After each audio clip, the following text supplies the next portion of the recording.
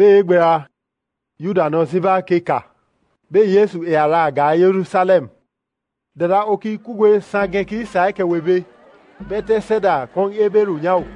Dada oki pikamba boki fin leo soro. Jai no ego dana pari. Viano kon no. Kon gbeke aon megu fevena no. Gbeke kugwe jake. Akanwe ba pla sai. Ke Yesu a edana gwe. Adno ke jake agike mama benga bene. Nyesi ngo afia. Ben jarpi we alabe.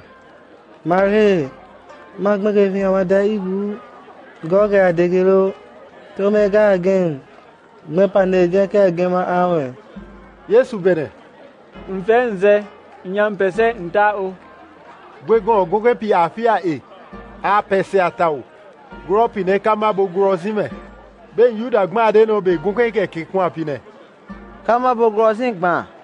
Azefi ngon pese naro. Awe labe. Mege magba afia. Bia ome ma pese. Matao. Ben awon ala wabe. Debe abenne yam pese ntao.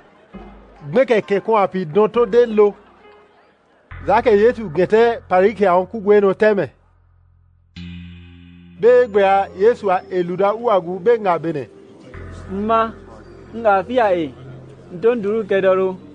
Lenya kesa debe la to nle doru yanzi.